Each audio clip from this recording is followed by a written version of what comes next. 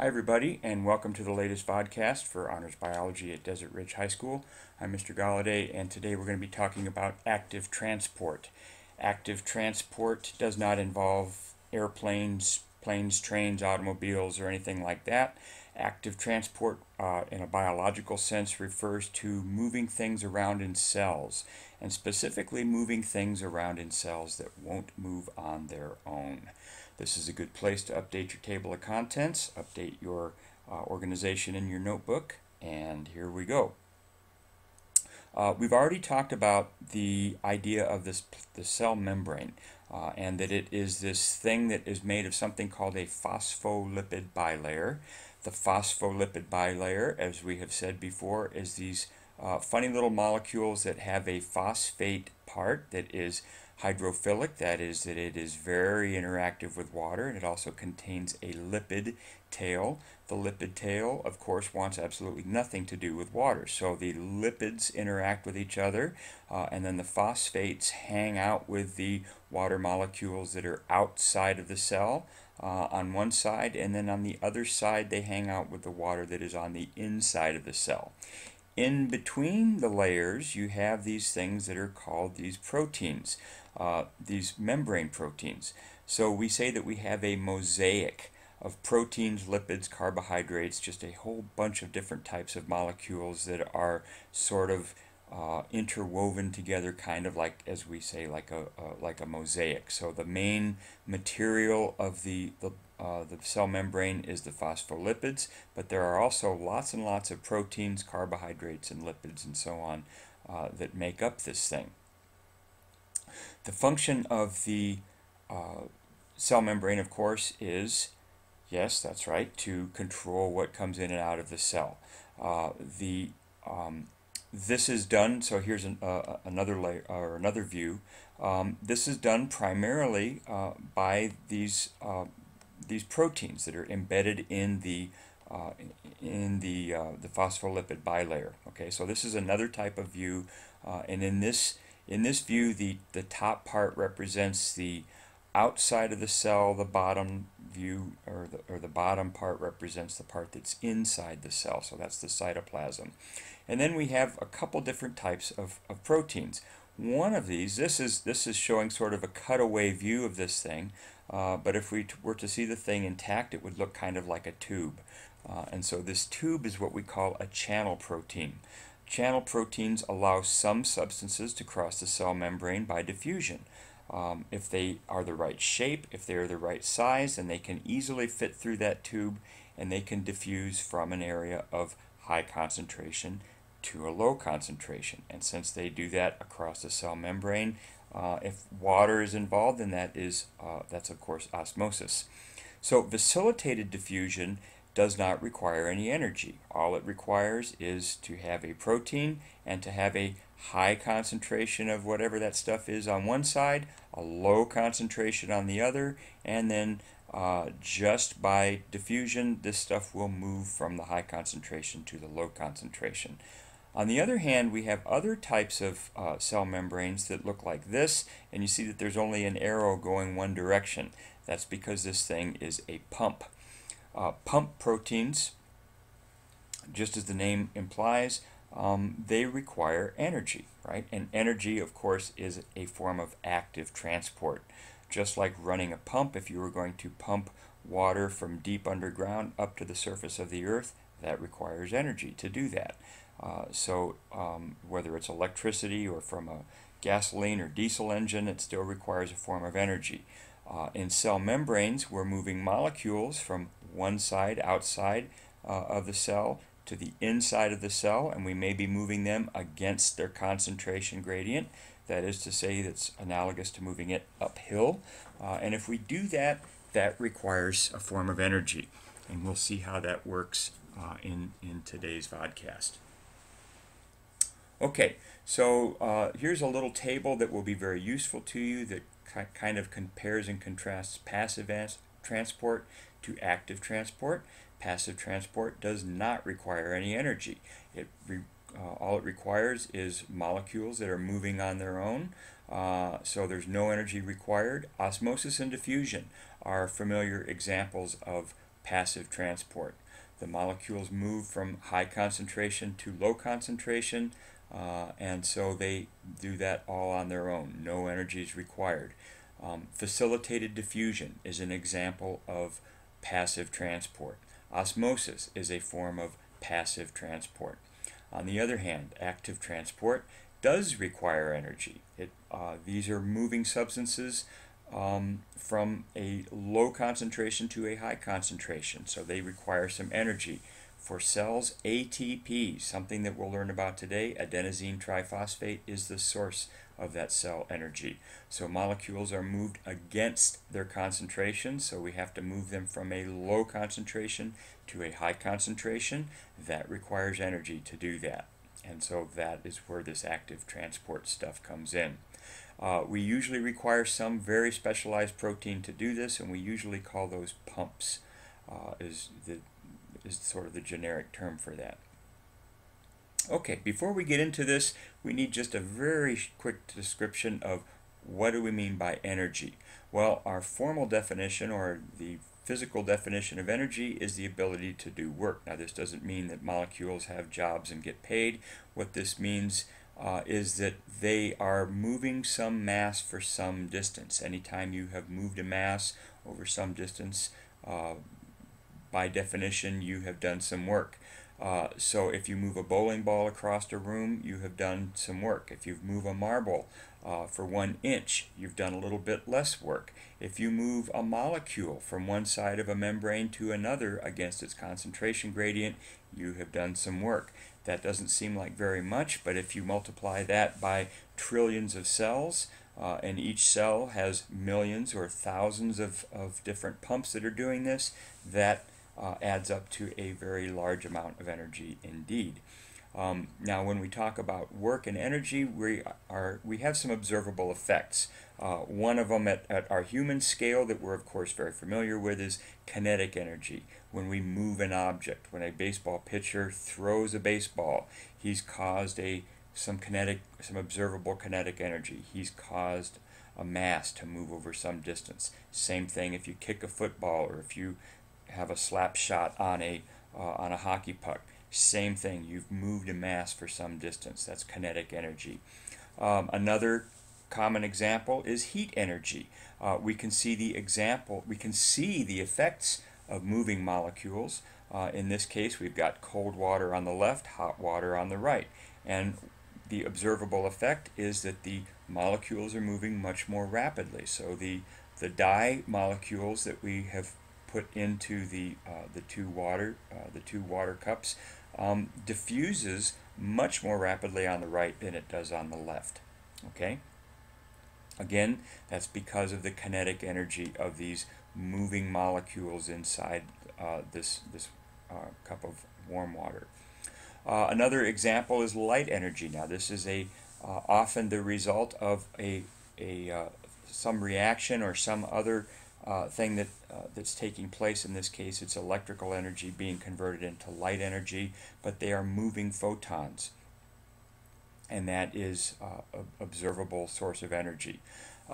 These fireworks, we have two different types of energy going on. You have chemical reactions taking place in the explosions of the fireworks, and those are releasing energy in the form of light. We observe the photons that are released from the reactions, and those are basically the electrons that are moving as we form new types of chemical products as a result of the reaction.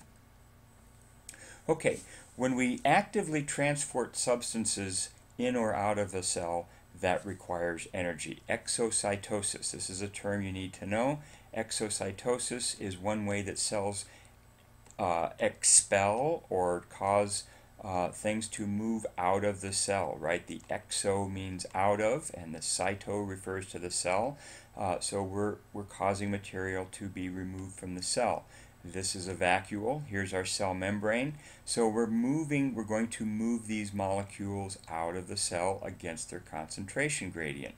So if we cause this material to be exited, we have moved a mass over some distance. We have done some work that required some energy to do that.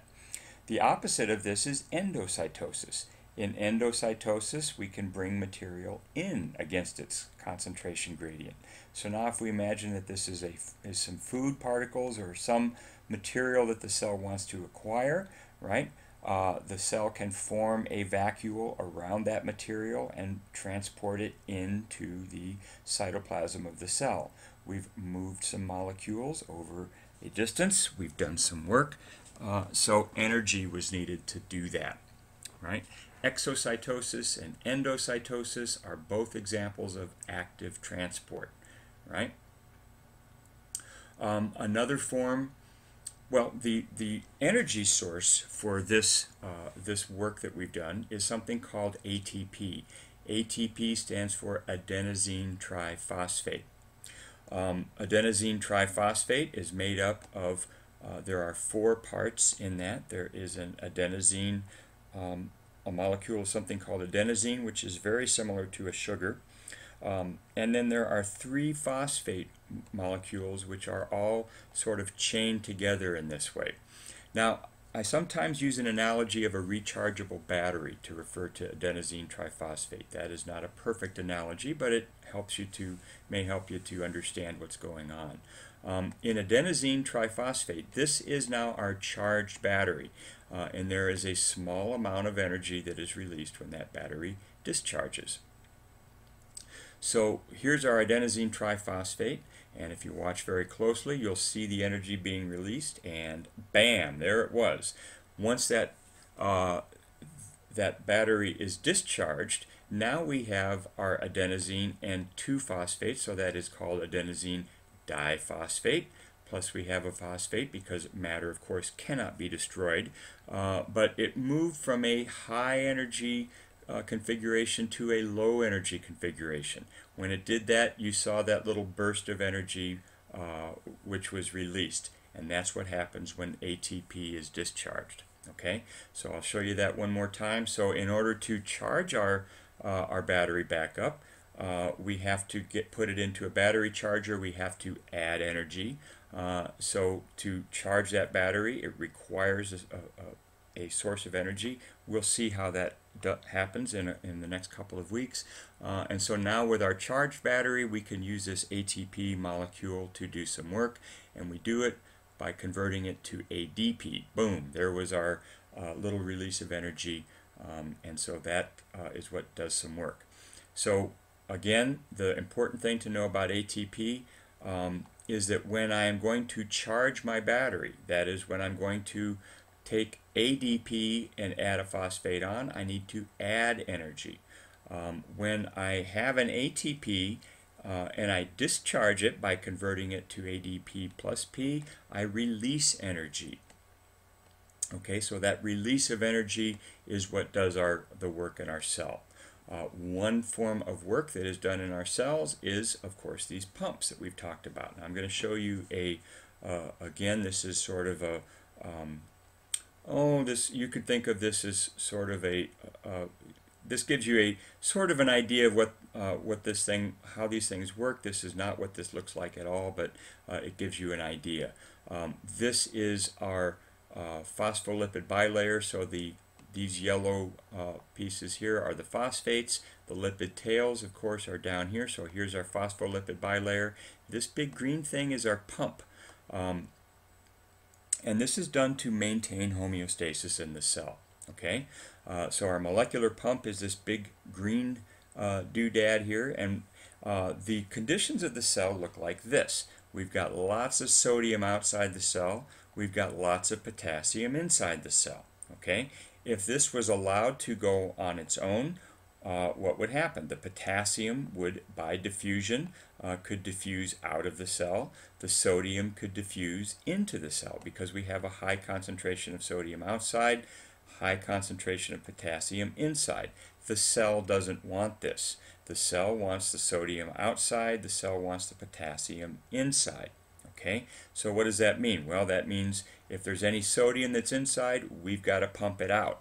We've got to pump it against its concentration gradient from low concentration inside to a high concentration. That takes energy. What's our source of energy? ATP, that's right. So we've got our high concentration of sodium outside, high concentration of potassium inside. So our ATP comes over and breaks down into ADP plus a phosphate. When that happens, we get a little boom. There was our little flash of energy. If you missed it, let's see it one more time. There it is. So you saw that little flash of energy. That energy was released from this breakdown, and that's going to pump that sodium. That little explosion is going to just squirt that sodium right outside the cell.